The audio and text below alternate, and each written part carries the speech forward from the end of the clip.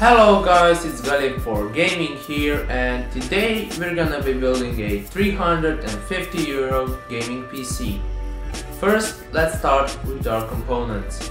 For the processor, we're gonna be using a Intel Pentium G3220.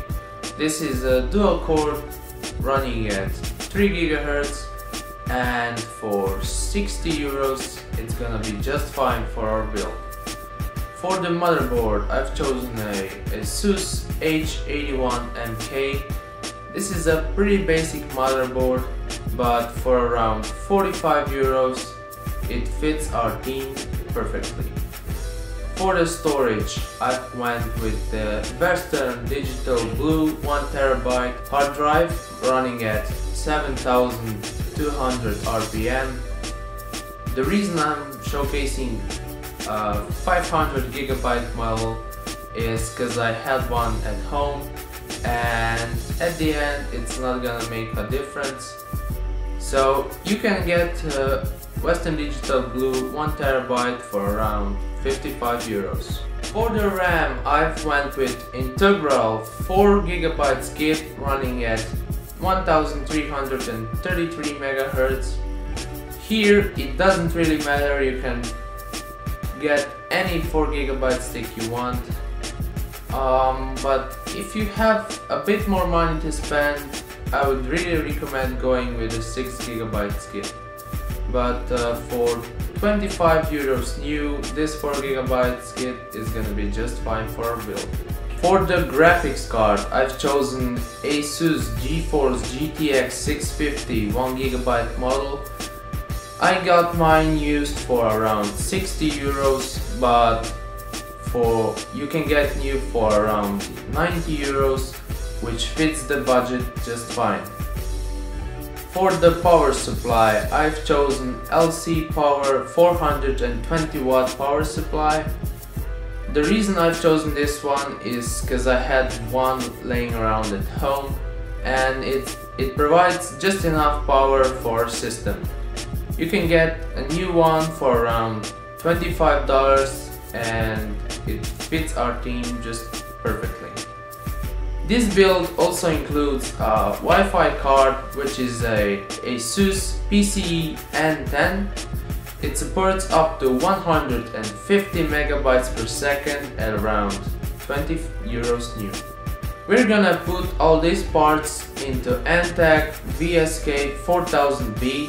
This is a pretty solid case for around 30 euros, and it also comes with one pre-installed fan at the back. So with that said, let's start building the computer. First, take your motherboard. Release the retention arm and open the CPU socket. Take your processor and align the triangle with the mark on your motherboard. Gently drop your CPU into place. Close down the socket and lower the retention arm to secure the CPU. The plastic piece is going to pop out, and put that one away for now. Then take the CPU cooler and place it on top of the CPU. The thermal paste comes pre-applied, so you don't have to worry about that. Use some force to secure it on place, and then connect the CPU fan to the motherboard.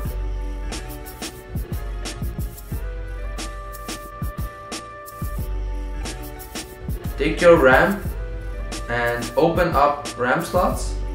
Align RAM with the slots and use some force to secure it into place.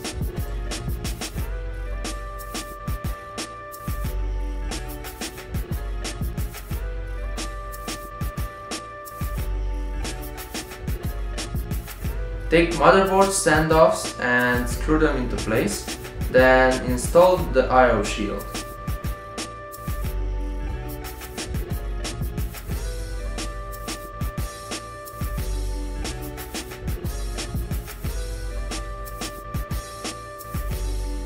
After that, install the power supply and screw it into place.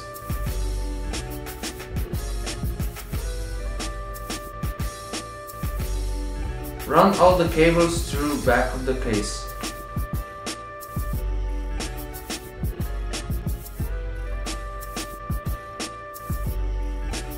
Then take your motherboard and put it into place.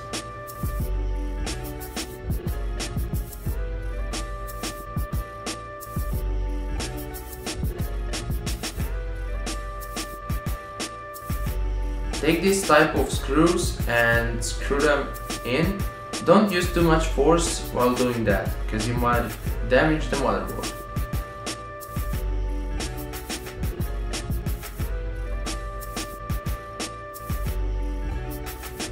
Then take your hard drive and put it in.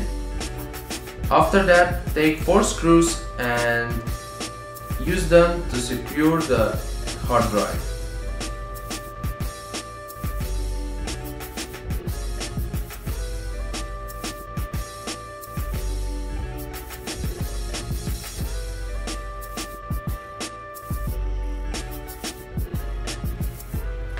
Plug in your USB and audio.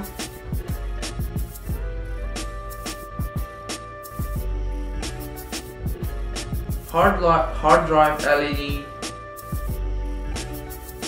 reset switch,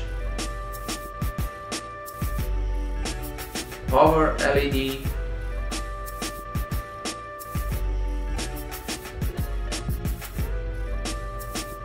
and the power switch. Unscrew and remove the PCI Express shield at the back.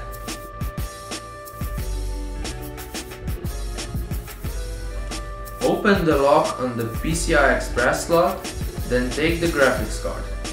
Align it with the socket and press down to lock it into place.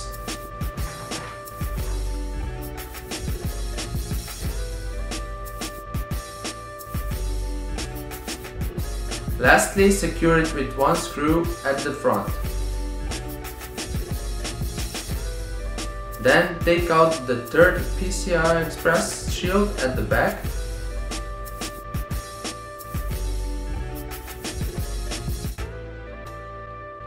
Take your Wi-Fi card and put it into place. Secure it with a single screw at the back of the case. Then take the antenna and screw it into the card.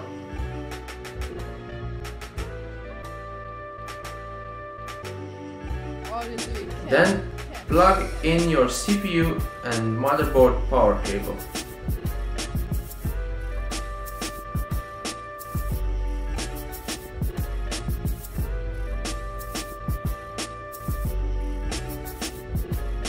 When you're done, it should look something like that. After that, take the SATA power cable and plug it into the back of the hard drive.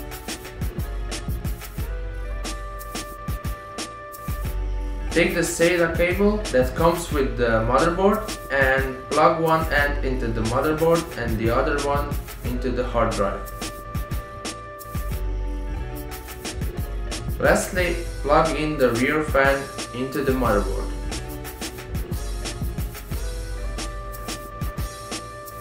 Once you're done looking at your creation, plug in your power cable, monitor, mouse and keyboard and press the power button at the front of the case. Your fans should start spinning and PC should pause. After that, install your operating system and drivers and you should be good to go. But now you ask, okay Gallup, but how does it run games? Well, for benchmarking I've chosen 4 games and 1 benchmark test, and these games are Battlefield 4, Minecraft 1.8.8, League of Legends, Counter-Strike Global Offensive, and of course 3D Mark Firestrike test. All of these are running in 1080p, so with that said, let's hop right into the benchmark zone. Press start. Minecraft, max settings, 85.7 average frames per second.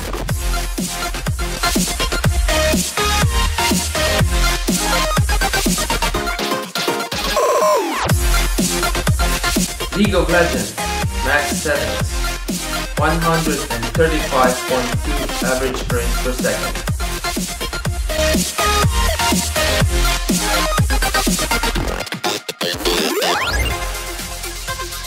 Counter-Strike Global Offensive recommended settings 125.5 average frames per second.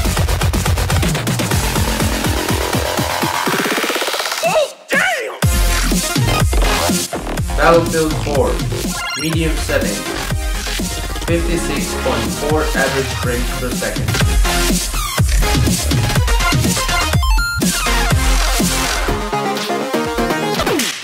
.3D Mark Firestrike with a score of 1996. So there you guys have it, a 350 euro system.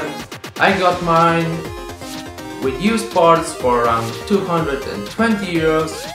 So if you enjoyed the video, please give it a thumbs up. Also don't forget to subscribe for more content like this.